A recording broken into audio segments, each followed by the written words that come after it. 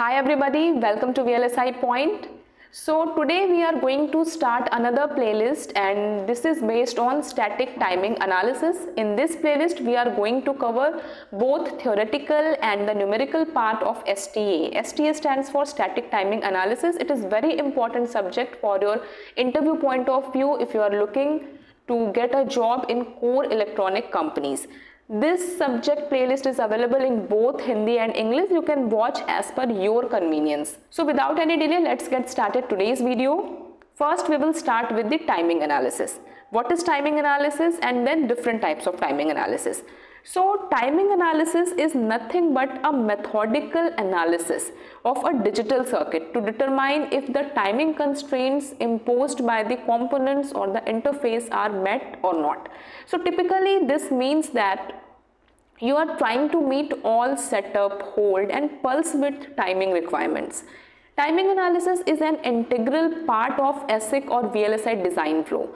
Anything can be compromised but not this timing analysis.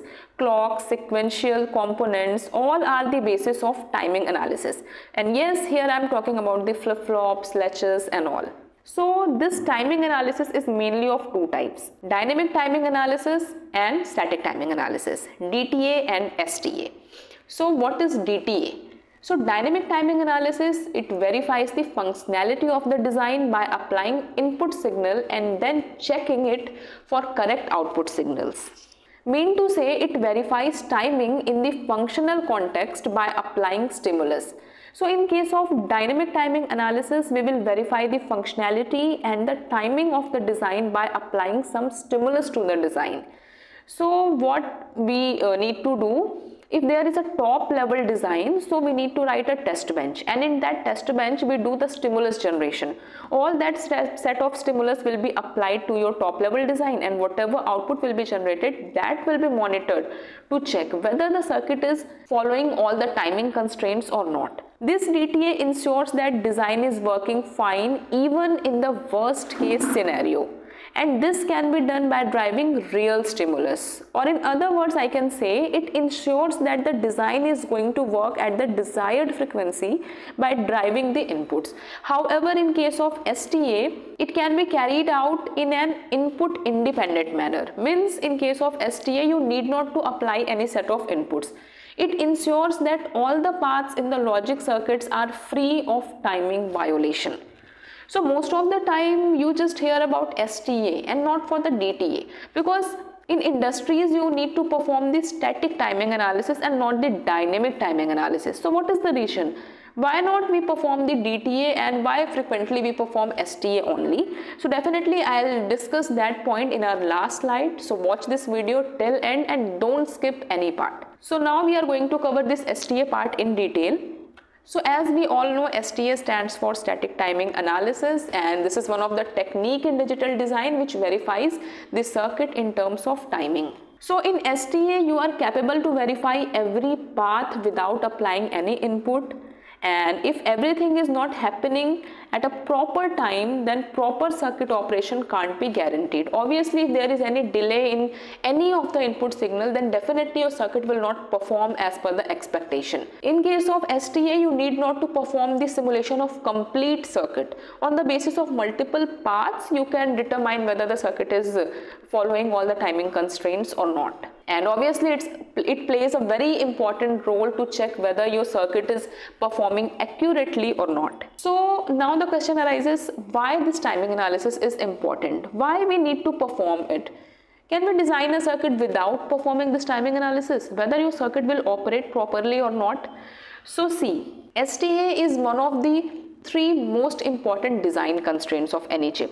And these three constraints are, first one is power consumption, second one is timing analysis of the chip, and third one is area of the fabrication. So whatever circuit you are designing, there is a trade-off between area, power and timing. Means whatever circuit you are designing, there is a trade-off between area, power and timing.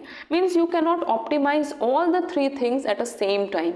If you want to reduce the area, definitely that time maybe there will be some changes in the timing or area would increase. If you want to reduce the area, then that time maybe the power will increase or there is a a change in timing analysis. So what we try to optimize all the three things. An ideal circuit should not have the high power consumption, it should follow all the timing constraints, and its area should be as small as possible. So timing analysis is one of the most important criteria, and as a design engineer you must keep in mind while designing a circuit. So here you can see a circuit I have designed. Input we are applying, here you can see, and from input to output 1 this is the path, and from input to output 2 this is the path. So whatever is the circuit, there are multiple possible paths, and in case of STA we analyze all possible paths where these paths are following all the timing constraints or not, or there is any violation of the time. So in STA our main aim is to ensure that all the possible signals, all the signals in the circuit will arrive neither too early nor too late, so that we can confirm the proper and efficient operation of the circuit. So yes, this STA verifies timing in each path of the logic circuit without applying any stimulus, and our aim is to check whether all the signals are reaching at proper time, neither early nor late. So what is the difference between STA and DTA? STA is much faster as compared to DTA. What is the reason? So many possible combinations will be generated in case of DTA because we are applying set of stimulus. So suppose there are 16 number of input lines. So 2 to the power 16 number of combinations will be generated for the input, which is a time taking process, and we may not be possible to cover all the possible combination. So DTA provides incomplete timing coverage. However, in case of STA, first we find all possible paths and then we perform the timing analysis. So it provides exhaustive timing coverage. In STA we need not to apply any kind of input vector. However, in case of DTA we need to apply stimulus vectors, and its analysis depends on the quality of stimulus which we are applying. In STA it is more efficient. Why? Because it requires less memory and CPU resources as compared to DTA.